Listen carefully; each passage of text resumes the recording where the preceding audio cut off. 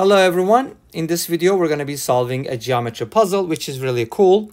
3 unit squares are inscribed in a circle as shown. Find the radius of the circle. So we have 3 squares basically and they are unit squares, so side length is 1. We're looking for the smallest circle that could cover them, okay, like this. So the smallest circle that contains the 3 unit squares. At this point you may just want to pause the video and try this problem yourself first. Okay, let's get started. Now, as always, I'm going to be making some connections. So let me go ahead and extend the side length here. And there's one thing that to note here, that the center of the circle is going to be where it is, because if you notice that it's actually the circle has 3 squares in it, right?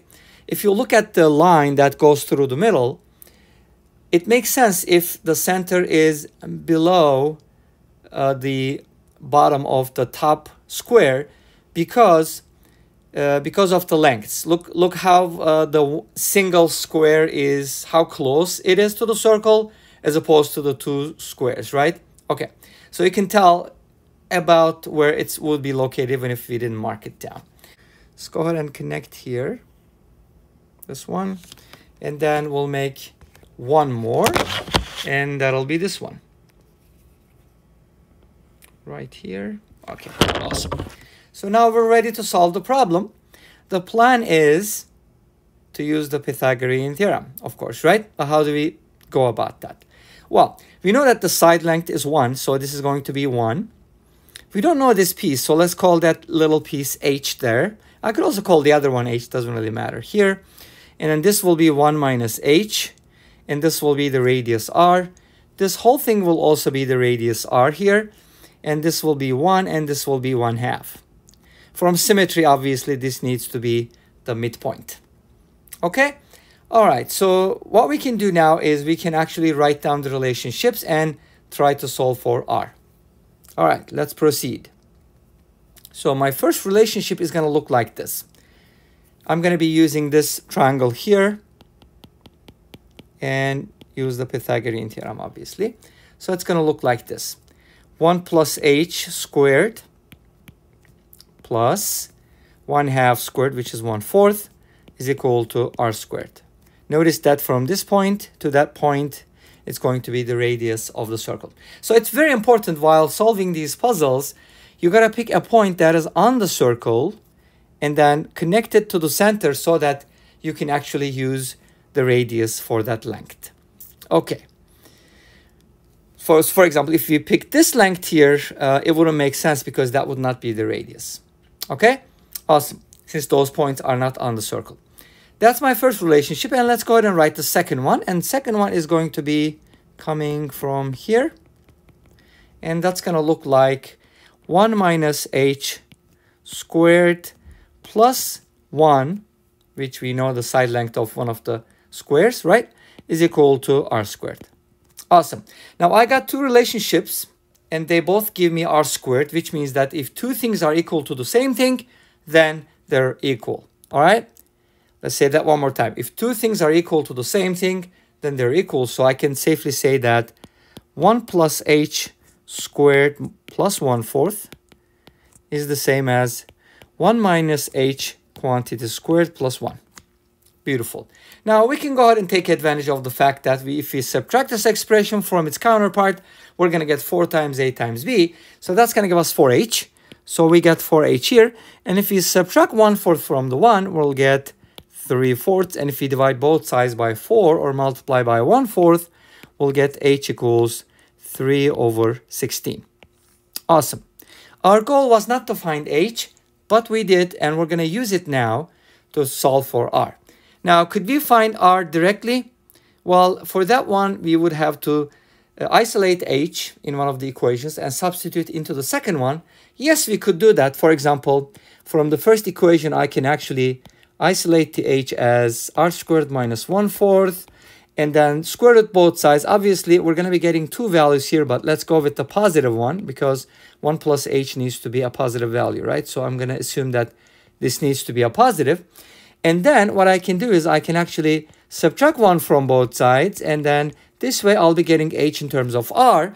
And if I plug that into the second equation, which gives me 1 minus this expression here, the radical, right? Of course, this is 1 minus h, so it's going to be 1 minus that plus 1, right? And then that will be squared, and then you'll add the 1, and that'll equal r squared. So that's going to complicate things. Why? Because we have to deal with radicals. Now, it's going to be very smooth, so I don't recommend that you follow this method, but if you wanted to, you could. Okay, so now we know that h is equal to 3 over 16. I can go ahead and plug it into one of these equations. It doesn't matter which one, because both of them are going to give you the same answer. So it's a matter of choice. Which one do you want to go by? I'm going to pick the second one. All right, so I'm going to go ahead and plug in, replace h with 3 over 16, okay, squared plus 1 over 4, and that needs to equal r squared, right? Oops, that shouldn't be a 1/4, that should be 1. All right, so 1 minus h squared plus 1 is equal to r squared. Cool. Now 1 minus 3/16 is going to be 13 over 16. If you square that and add 1, you should get r squared. So let's go ahead and simplify the left-hand side. So we'll get r squared is equal to 1 over 169 over 256 plus 1. And that should be simplified as, if you add 256 and 169, you should be getting 425 over 256. And since we're going to square root both sides, we might as well just factor this expression here. 425 is 5 times 85, right? And 85 is 5 times 17, so this would be 25 times 17, in other words. And that's good because we can just go ahead and square root it now, and it'll be easier when we know how it's factored.